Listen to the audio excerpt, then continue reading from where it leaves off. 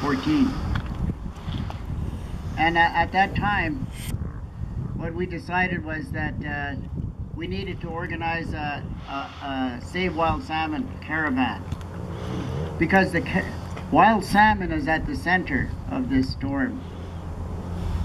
What happens, everything impacts the wild salmon, and everybody's trying in their separate ways to stop the pollution of our waters and our land and our air that impact our salmon. So wild salmon truly is the barometer of the health of not only British Columbia, but also the health of humans. And so the idea behind the Save Wild Salmon Caravan is that we need to celebrate the fact that we still have wild salmon to save. It's a very resilient, beautiful, and generous gift to this part of the world.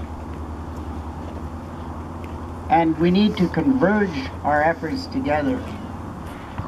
Today we have Waterwell, the Council of Canadians. We have the Wilmot, the Stalo people. We have many different efforts that are being done right now to save what is life-sustaining to us all. And we mean business. We don't fool around with this. We have to come together in much larger numbers to protect what is going to be needed for the well-being of future generations. And so my hands go up to each and every one of you for coming here today to show your support, to take your stand on World Water Day, to acknowledge and respect what is sacred. When we respect and acknowledge what is sacred, how can we accept a desecration and destruction of this? It becomes that important. It becomes that personal to us all. And so we're here in 2015, and we have a federal election that is going to take place. And I see Shauna McPherson.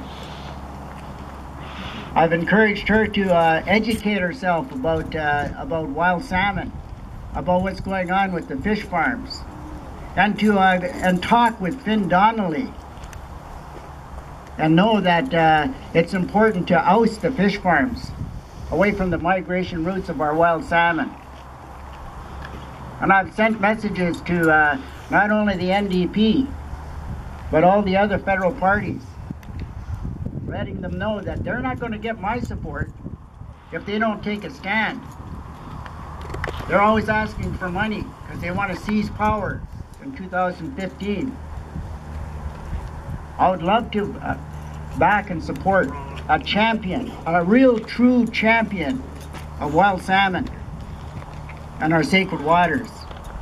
But so far, we haven't heard that from Justin Trudeau, Mulcair, and we know what Harper's up to. So I'm going to sing this song. It's called the Salmon Song, and I invite Carrie to come up and join me. And this song is to honor the sacred waters and to honor our sacred salmon. Osia.